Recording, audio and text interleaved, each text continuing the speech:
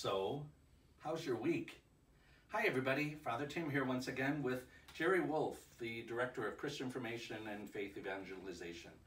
This last weekend, we heard how Jesus gave to Peter the keys to the kingdom and the great responsibility of having those keys. So, Gerry, how's your week? My week is going great. Your thoughts about the keys and how we take care of our keys and we don't trust everyone with our keys reminded me of a book that I read back in college in sacramental theology, and it was called Doors to the Sacred. And the whole point of the author was that every sacrament is like a door that opens us up to God's life and God's presence and God's power. And I thought, well, to open a door you need a key. What are the keys that open our hearts and our souls to God?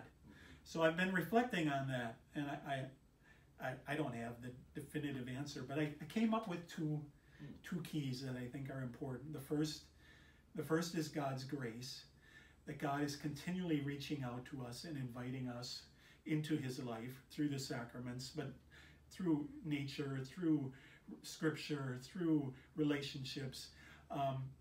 And so that key, that God is always inviting and opening the door for us and saying, come on in, come on in.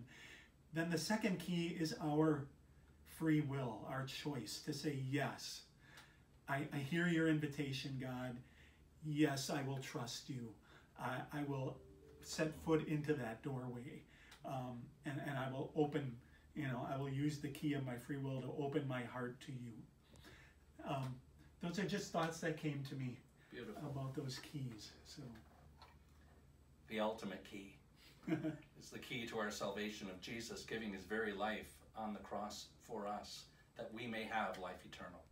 So, how's your week?